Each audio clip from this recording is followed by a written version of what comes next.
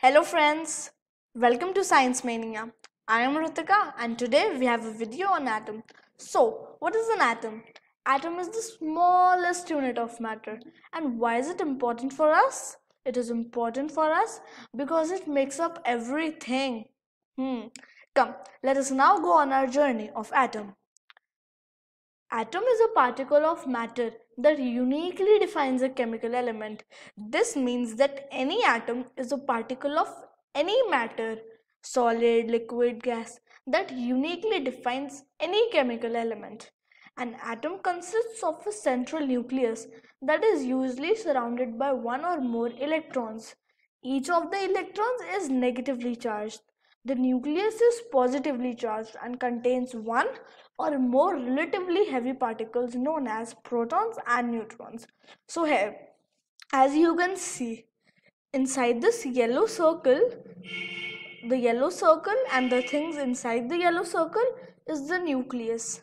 And these balls, they are electrons, they are outside the nucleus. In the nucleus, there are protons and neutrons. The neutrons are neutrally charged, protons are positively charged, and the electrons are negatively charged. So, the overall charge of an atom is neutral. Valences. What are valences? Each shell has some number of electrons which it can hold. So that's just like the number of burgers you can eat in one day. How? Okay, I'll tell you. Like in one day you can eat 2 burgers and in 2 days you can eat 4. And so on. In the same way, there are the valencies. Like in this table, this tells you the valencies of the atoms. Like in the first shell, how many electrons can it hold up to?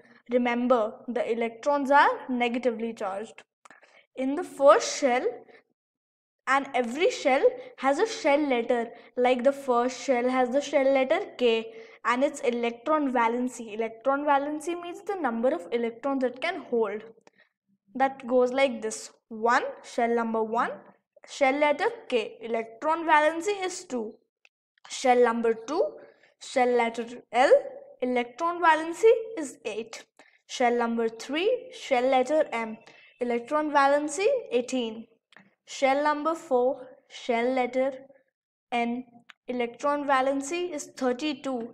Shell number 5, shell letter O, electron valency is 50. There is shell number 6, whose shell letter is P, and the electron valency is 72. The shell letters are very easy to memorize because they are in the alphabetical order K, L, M, N, O, P. Okay, I'll give you an example. Like in this hydrogen atom, you can see there is one electron and one proton, right? And in the oxygen atom, there in the first shell, there are 2 electrons, and in the second shell, there are 6. And in this one, in the first shell, there are only 1. So in the first shell of a hydrogen atom, 1 more electron can fit. And in the oxygen atom, in the second shell, 2 more can fit. I'm sure you all must have heard of H2O. H2O, that's the formula of water. So if 2 hydrogen atoms, that means 2 electrons, come in the oxygen atom in the second shell, then it will form the formula H2O, that's water. Because 2 plus 6, that is equal to 8. So here you can see is the periodic table of elements. So I've put this because I want to tell you about the total number of elements that are there in total. That's 118. I'll give you one example. This tells a lot of things about the element. Like here is the symbol, the atomic number, and the mass. So thank you. I hope you understood everything. If you liked the video, then hit the like button and subscribe down below. And if you have any doubts or you want another video on any topic, then please comment down in the comment section below. Goodbye for now.